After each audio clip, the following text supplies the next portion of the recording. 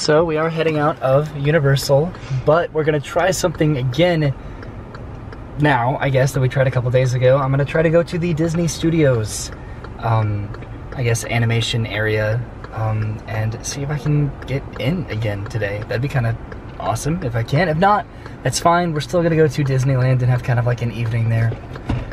So I'm not raising my hopes today like I was a couple days ago, but it'll be a nice surprise if we can. That'd be cool. So I don't know if you can see it, but right there on the right, you can see the Warner Brothers studio right over there. I think that's like right next to the Disney studio that we're on our way to try to go and visit. That's super cool.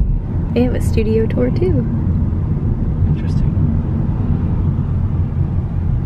I guess this whole, like, this is all sound stages? Is that possible? Oh yeah, that's right. This is where you can go to like the Central Park. You know who lives in the water tower? The Animaniacs. Yeah, they do. Alright guys, we did it. We are in the Walt Disney Studio. I have a map right here.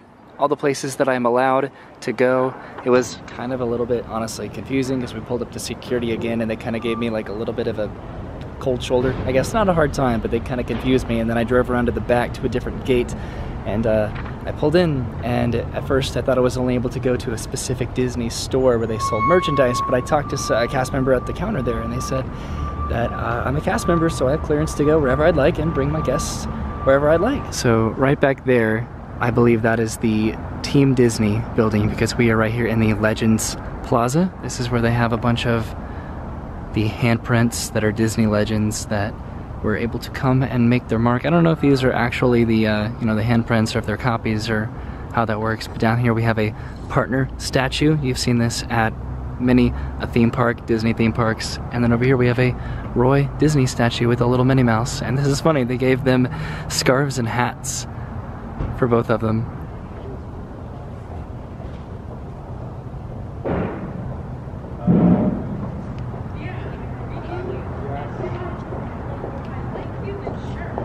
I totally didn't notice this at first, but Dopey is wearing a Santa hat up there. How in the world did they put a Santa hat on Dopey? And of course right here we have Mr. Roy Disney and Miss Minnie Mouse. I like that they put the Santa hat on her ear, because I guess it wouldn't fit on her head. But that's still really cute. So there are definitely a lot of Disney legends here. Like, a lot. I think there are like, probably like 16 or so on every single pillar, and then more. But man, this is so cool to see, guys. I am so glad they let us in here to do this. That is the main front entrance that we were turned away from twice before we finally found the right entrance and people to talk to assure us that we were okay to come in here and experience it. Because that's good. I don't want to feel like I'm doing something I'm not supposed to do, right? Here's Dick Van Dyke, another guy that I'm familiar with. A lot of these people I don't really know, but I'm sure they've had like a significant influence on my childhood and everything that I know and love today. So that is something I'm very fortunate and thankful for. Yeah, we're like right by these moving trucks.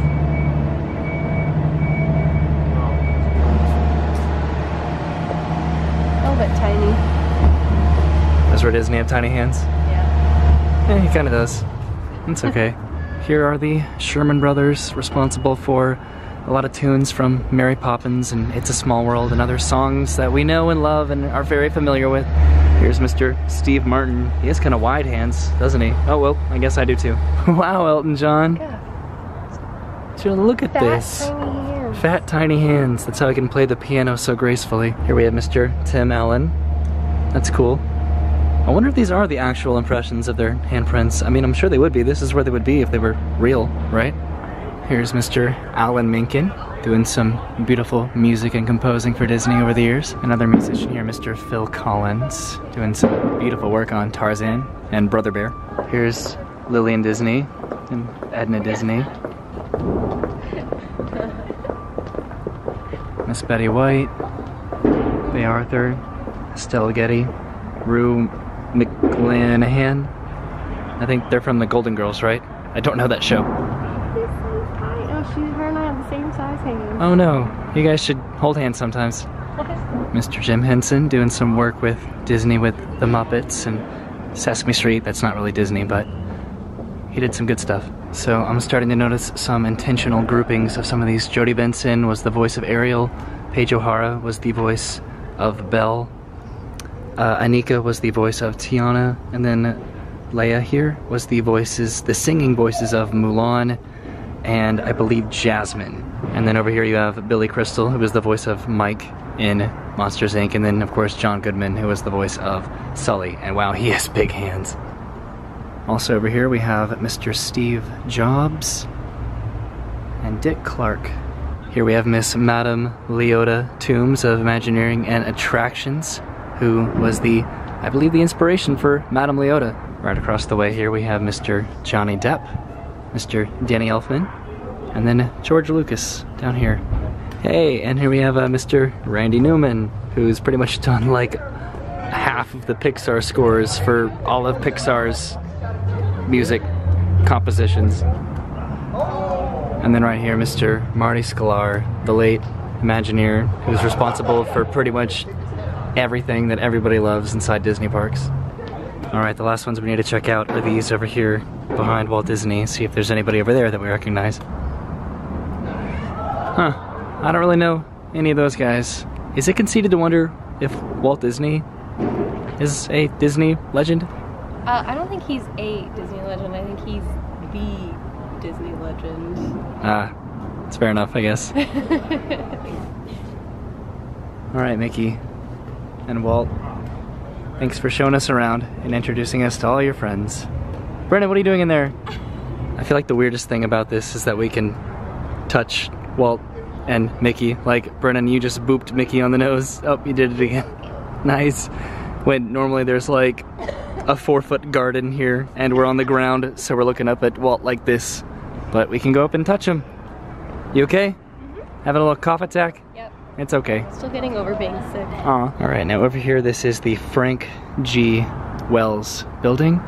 Let's go inside and see what's in there. I don't know if I'll film anything in there. I want to be kind of safe when it comes to filming inside the studio. But we'll see what there is to see.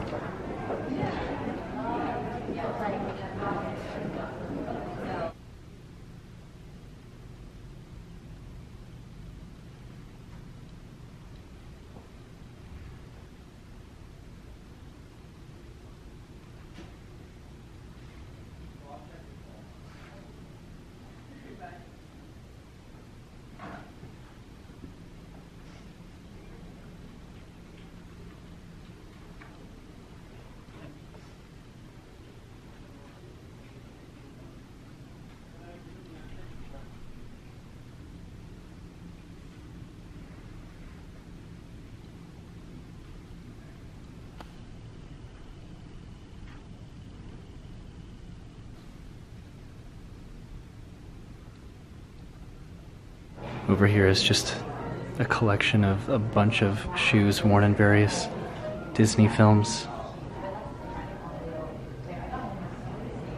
Super cool. So adjacent to the Team Disney building over there, and then the courtyard right here, is the animation building, and this is the building right here, if my camera decides to focus. There it goes.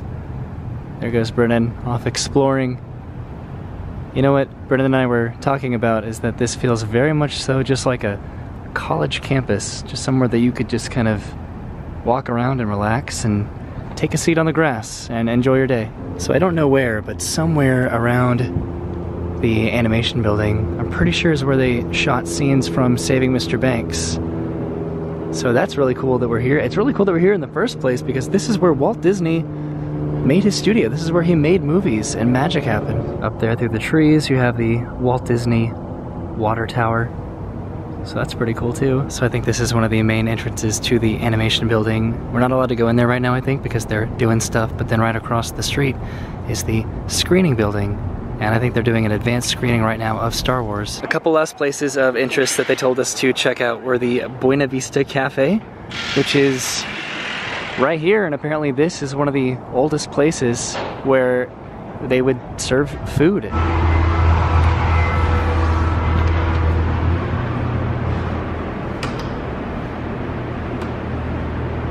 So the building that we are currently in right now is the Buena Vista Cafe. That is one of the buildings of significance that she told us to check out. The cast member that I talked to. Apparently it used to be, I guess more in its heyday, like a pretty big place of where people would come and eat and congregate, but now it's kind of more of a grab and go kind of a situation. But she said to still check it out because it was still important and significant to the Disney history.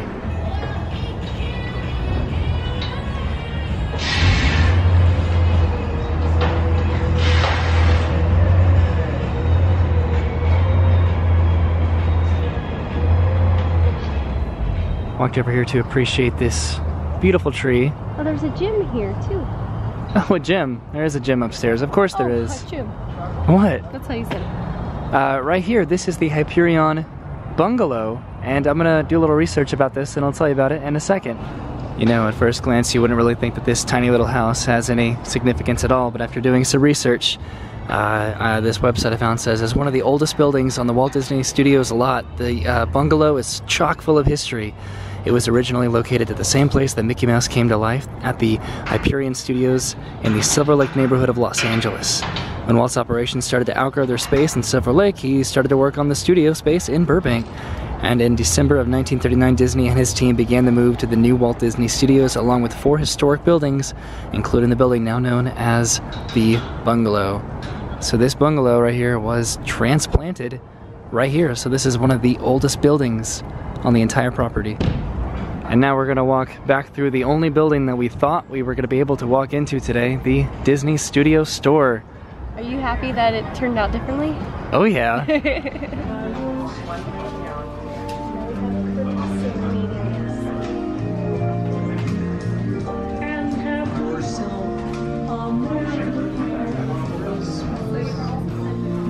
$10 Baymax.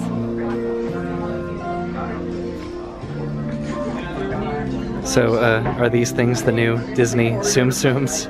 Because I don't understand them. They smell very nice though. I'm so happy. This was like the only place that I thought we were going to be able to walk in and check out, and we got to check out the entire studio today. I'm so happy. You know, some people like their Tsum Tsums this big, but personally, I like them this big. This is a big Mickey, big boy. So, we just checked out from the employee center here, and I got a cool little shirt. It says Walt Disney Studios, which was exclusive to, I guess, here. So I had to get it, and it was a pretty nice discount. Also, I wanted to amend something I said about the Hyperion Bungalow over here. It would say built in 1935, the Hyperion Bungalow was a building on the original Walt Disney Studios lot, known as the Hyperion Studio. It was the original home of the comic strip department and Disney publicity. Once Roy and Walt bought the new land in Burbank, oh no, go back. Once Roy and Walt bought the land in Burbank, which is where we are now, they moved the entire building to the new lot because it was cheaper than the construction of a new building. It's a great piece of history sitting on the lot that holds so many Disney memories. Ooh. I butchered the reading of that because I'm always nervous when I read stuff, but basically this is still one of the oldest buildings on property, so it's really cool and significant. Alright, one more look at the water tower before we head back to the garage and on to our next adventure tonight, which is what? All the nighttime stuff at Disneyland. Cool. We did it. We did it. I'm so happy we got to tour the Disney studio. We got to walk around where Walt walked around. We got to see and experience stuff where magic still happens. It just blows my mind. I feel so fortunate that we were able to come do this. We've been tourists this entire weekend. This is when I really felt like a part of the team, you know, that I'm contributing to this great magical thing that Disney does by being a cast member. And that's so cool. So now we're getting back in the car and drive an hour and a half back to Anaheim to see if we can watch the fireworks and Fantasmic, because that would be super cool because they were canceled the other night, the fireworks were, and we left before we could watch Fantasmic the other night because I was feeling a little under the weather, but I'm feeling better now, so hopefully that feeling lingers of excitement and adrenaline, and we can watch the fireworks and see Fantasmic tonight and just have a good night. Real quick, I want to show across the street is the Roy O. Disney Animation Building right over there with the sorcerer hat, and it looks so cool, and I've seen it in pictures but I've never seen it in person, but it's so pretty.